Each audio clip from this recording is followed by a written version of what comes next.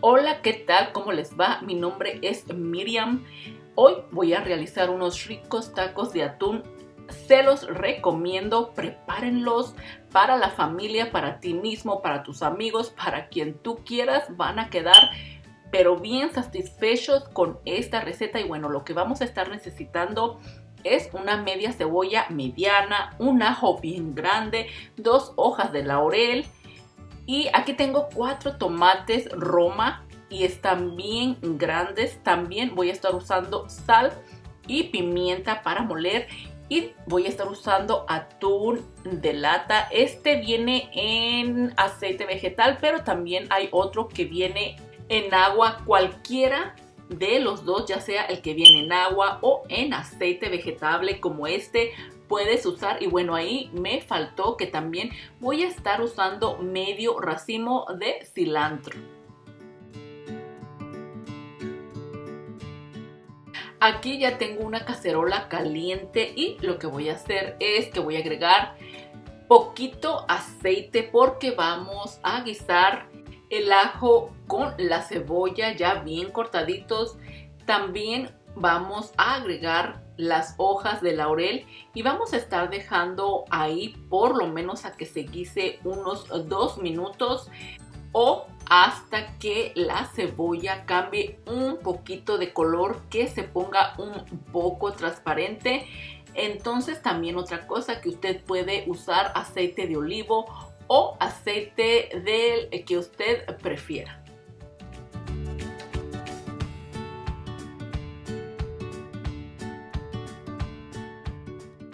Una vez que ya hayan pasado esos 2 minutos, hay que agregarle los 4 tomates, que acuérdense que mis tomates Roma estaban bien grandotes. Y otra cosa que siempre le digo, entre más maduros estén los tomates, mucho mejor. Y bueno, ahí voy a dejar unos 5 a 7 minutos el tomate junto con la cebolla y el ajo y las hojas de laurel. Y también voy a salpimentar como ustedes ya lo están mirando, y eso es al gusto. Y bueno, vamos a dejarlo unos, como les dije, unos 5 a 6 minutos.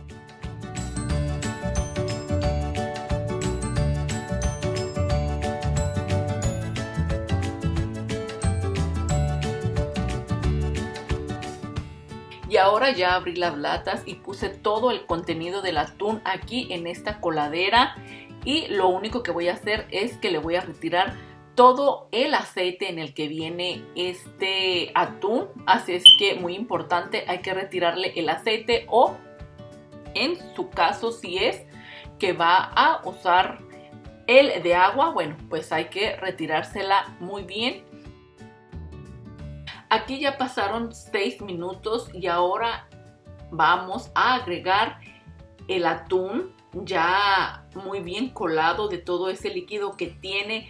Y también vamos a estar agregando el cilantro. Acuérdese, medio manojo de cilantro bien cortadito. Y bueno, ya todo esto lo vamos a estar dejando allí guisándose hasta que este guisado de atún se seque por completo. Tiene que estar bien seco para que al momento de poner nuestros tacos al aceite pues no nos vayan a brincar. Más bien el aceite no nos vaya a brincar, a saltar para todos lados. Y bueno, a mí me tomó alrededor de unos 10 minutos a que se secara por completo este guisado. Y aprovecho a invitarlos a mi otro canal. Es un canal muy diferente.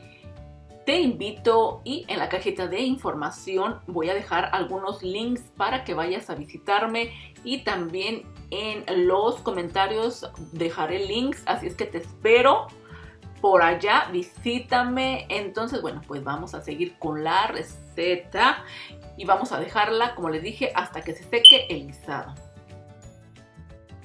Quiero que observen bien este guisado que ya está seco por completo y es hora de sacar las hojas de laurel. Déjenme les digo que este guisado está bien sabroso, que si hasta así lo pueden acompañar con un arrocito y está bien sabroso, o en unas tostaditas también.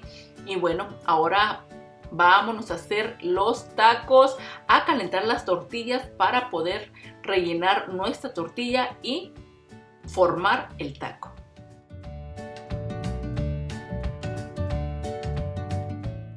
Y ya lo único que nos queda es poner bastantito aceite en una cacerola y, como les dije, hay que calentar la tortilla y después ponerle el relleno y formar el taco. Es muy fácil, ustedes ya lo saben.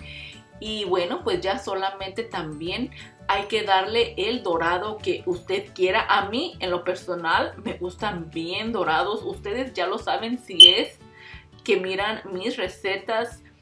A mí me gustan demasiado dorados y déjenme les digo que salieron bien sabrosos.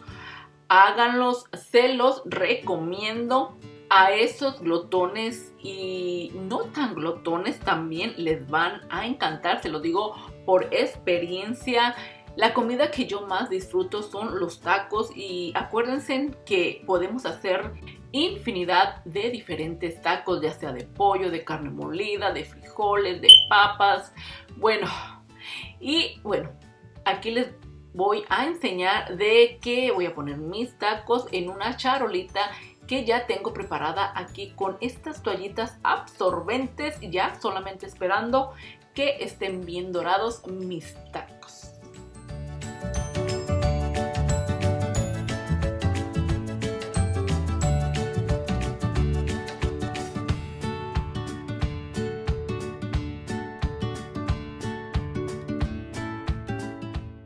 Y miren, así se quedaron mis tacos. Yo le agregué, o más bien me los eché con lechuga, tomate, cebolla, aguacate y todavía le agregué crema.